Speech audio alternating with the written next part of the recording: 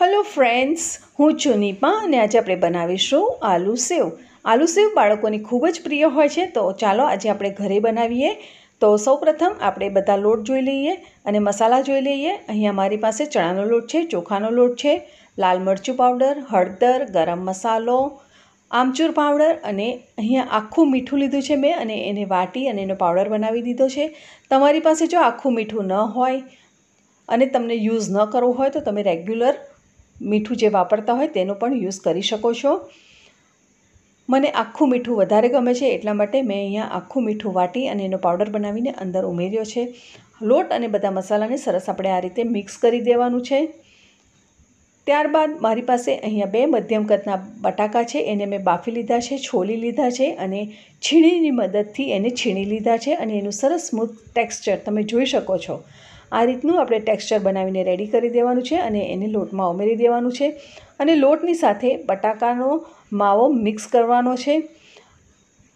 બને ત્યાં સુધી આપણે બટાકાના માવામાં જ લોટ બંધાઈ જાય એવું કરીશું, પણ જો જરૂર પડે તો આપણે 3 થી 4 ટેબલસ્પૂનથી વધારે પાણી ઉમેરવાનું નથી. જો વધારે પાણી ઉમેરાશે તો તમારે બધા મસાલા અને લોટ બધું ફરીથી અંદર એડ કરવું પડશે.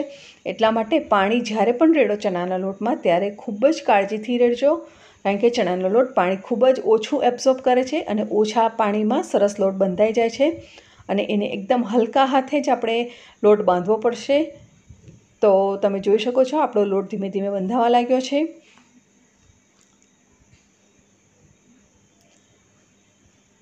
હવે આ લોટ બંધાઈ ગયો છે, તમે જોઈ શકો છો. તો આપણે થોડું તેલ લઈશું અને તેલની મદદથી આપણે લોટને થોડો મસળી લેવાનો છે હલકા હાથે,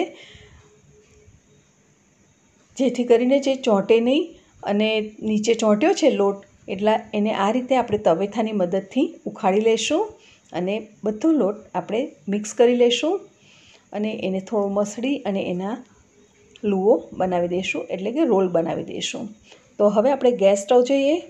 ગેસ સ્ટવ તરફ જતાં તમે જોઈ શકો છો આપણે તેલ ગરમ કરવા મૂકી દીધું છે. આ સાઈડ સેવ પાડવાનો સંચો છે તેને સૌપ્રથમ આપણે ગ્રીસ કરી દેવાનું છે. ગ્રીસ કરવાથી લોટ અંદર ચોંટશે નહીં.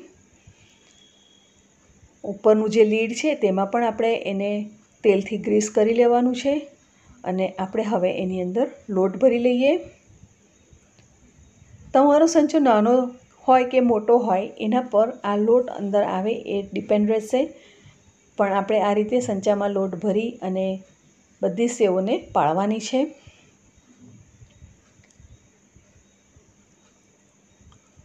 હવે આપણે ગેસ સ્ટવ પર જોઈએ તો તેલ આપણું ગરમ થઈ ગયું છે અને આપણે સંચાથી આ રીતે સેવ પાડી લેવાની છે, પણ ધ્યાન રાખવાનું છે કે આપણે ફ્લેમ એકદમ ધીમી પણ નથી રાખવાની અને એકદમ ફાસ્ટ પણ નથી રાખવાની.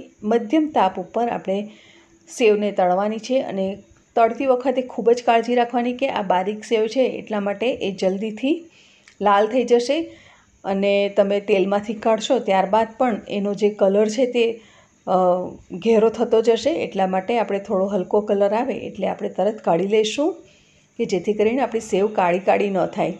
હવે આપણે આ રીતે બધું હાથની મદદથી તોડી લઈશું અને એનો થોડો ભૂકો જેવું કરી દઈશું અને જે અંદર ગાંઠા ગાંઠા જે દેખાય છે તેને આપણે કાઢી લઈશું બહાર, એટલે સેવનો લુક સરસ લાગી જશે. અને આ બધા ગાંઠાને આપણે સાઈડ પર કાઢી લઈએ છીએ. હવે અહીંયા મારી પાસે ચાટ મસાલો અને સંચળ પાવડર છે, તેને આપણે અંદર છીણકી દઈશું અને સરસ મિક્સ કરી દઈશું. સેવનું આપણે જે બનાવ્યું તેનું બધું જ મેઝરમેન્ટ હું નીચે ડિસ્ક્રિપ્શન બોક્સમાં આપી દઈશ, તો તમે ત્યાંથી જોઈ શકશો. સેવ સરસ આપણી મિક્સ થઈ ગઈ છે ચાટ મસાલા અને સંચળ સાથે. તો હવે આપણે એને એક એરટાઇટ કન્ટેનરમાં ભરી લઈશું. ફ્રેન્ડ્સ, તમને અમારી આ રેસીપી ગમી હોય તો અમારી ચેનલને લાઇક, શેર અને સબસ્ક્રાઈબ જરૂરથી કરજો. વિડીયોને લાઇક કરજો. Thank you.